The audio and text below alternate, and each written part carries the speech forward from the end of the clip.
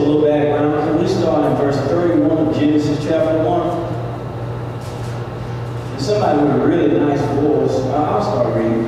I'm in Genesis, that's the first book of the Bible, am I right or wrong? Okay, and so I'm in chapter 1 of the first book of the Bible, right? Verse 31. It says, God saw all that he had made. Now that's work there now. God saw the end results of all his work. God saw all that he made, and it was very good. It was very good. And that was evening, and that was morning, the sixth day. And it did that for each of the days. Now I'm in chapter 2. It says, thus the heavens and the earth were completed. That's the work of God, in all their vast array. Verse 2. By the seventh day, God had finished the work he had been doing. So on the seventh day, he rested from all his work.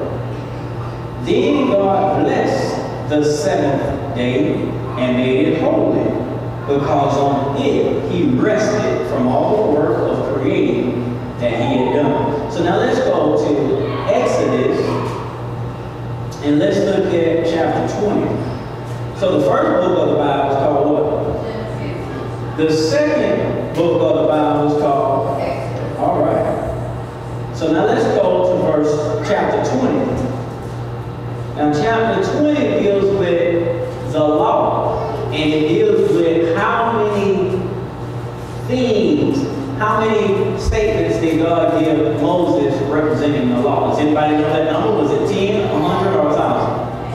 All right, so 10. So here we see the 10 commandments, and all we're talking about here, I don't want you to get lost in my teaching. If I'm going too fast, this Bible study, raise your hand, ask me a question, I'll slow it down, read, address it, and then we'll pick back up again. But we're talking about this great debate that we're going to see Jesus dealing with throughout the scriptures. We see that Jesus healed a man on the Sabbath. They have a problem with Jesus healing a man on the Sabbath. And we see the Sabbath scholars are sitting around the table. And so we talk about the Pharisees and the Sadducees. And at this point, it's the Pharisees who have a problem with Jesus, and they're master scholars of the Word. And the Word that they understand is those first few books of the Bible that the Jewish people would call the Torah. And so we see that they are engrossed in this portion of the Bible, and you're reading just what they knew at that time. And so over there in the first chapter of Genesis, near the end, starting in verse 31, we went over to chapter 2, verse 1. It said God created some things, and when he finished his work, it was good. It was the sixth day. And then in verse 2, it said, on the seventh day, all the work that he wanted to do was done, and he rested. On that Sabbath day, it went on to say that he made that Sabbath day holy, special. All right, so now we're in Exodus chapter 20, which is the second book of the Bible, right? Okay, now let's look at verse 8.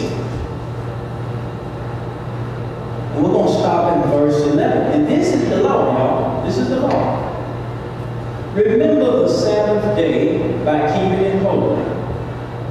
6 days you shall labor and do all your work, but the seventh day is a Sabbath to the Lord your God. On it you shall not do any work, neither you, nor your son, or daughter, nor male or female servant, nor your animals, nor any foreigner residing in your town. For in 6 days the Lord made the heavens and the earth, the sea, and all that is in them, but he rested on the what? On the seventh day. Therefore, the Lord blessed the Sabbath day and made it holy.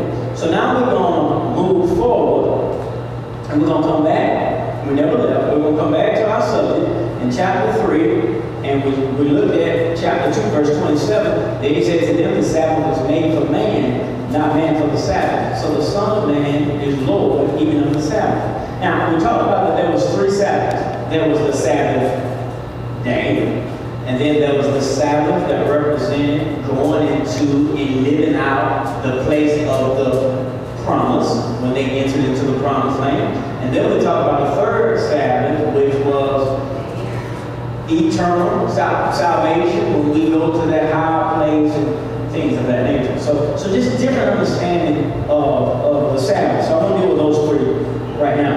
And Jesus says, here, listen, you missed it. The Sabbath is about man.